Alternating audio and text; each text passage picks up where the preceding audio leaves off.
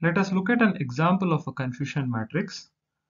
So here we have 1000 samples in our data, and the positive class is cancer presence and the negative class is cancer absence, right? So we have 10 positive samples and we have 990 negative samples.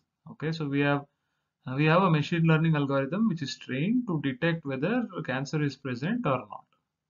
Okay, so now we ran that algorithm on this data set. Okay, and we get this kind of a confusion matrix. Okay, so again you have the actual classes, you have the predicted classes, you have the positive and the negative classes. So if you look over here, out of 10 samples which have cancer, only 2 are predicted as having cancer, 8 is being predicted as cancer is absent, right?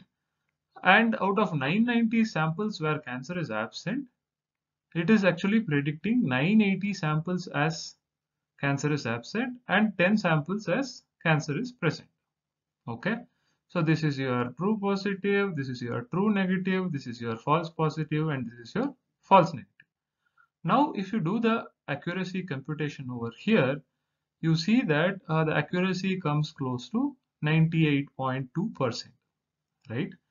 Now this is very good accuracy, right? But what is the flaw over here? This is a kind of an imbalanced data set, right? The number of positive classes is very small. Okay, you can even invert it and say that this is the positive class which is cancer absence and cancer presence is the minority class, right? Is the negative class. Even then it's an imbalanced data set. So in case of an imbalanced data set, the accuracy is not a good measure, because if you look at this algorithm, we are missing on 8 cancer patients over here who have cancer, but they are getting predicted as they don't have cancer, right?